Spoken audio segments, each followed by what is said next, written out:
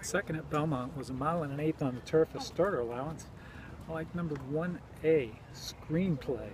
It's listed as the 6-5 favorite and looked to be a deserving favorite on paper. All 3 wins came off layoffs like this. He had the inside post and he looked to be the controlling speed. Went right to the front, slow tempo into the far turn.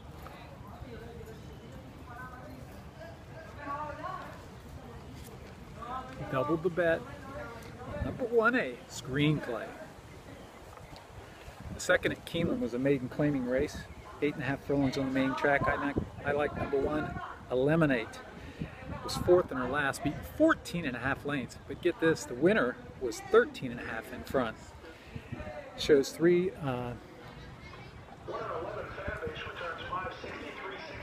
The second at Keeneland was a maiden claiming, going 8.5 furlongs. I like number 1, Eliminate. I like the fact that her buyers were improving. She had an inside post. Paco Lopez looked like the one to beat. Went off as 2-1 co-favorite.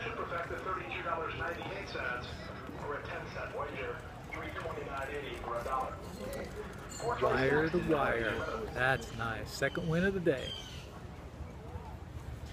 The third at Keeneland was a mile on the turf, maiden special weight for 2-year-olds, and 7 circus performer. First time starter for Todd Pletcher. Was a $230,000 Keeneland sales purchase.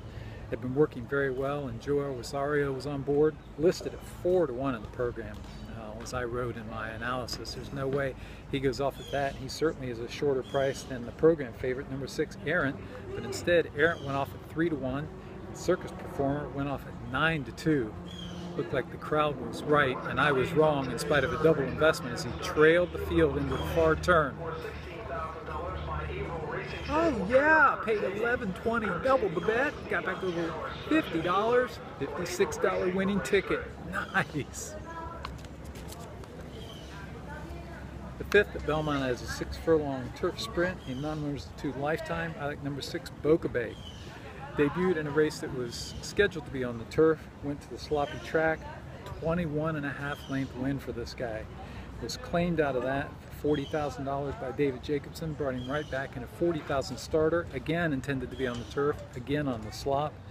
He was right on the pace of the stretch before he faded. Looks like he's going to get his turf race today. I like number 6, Boca Babe. Boca Babe in the 5th at Belmont.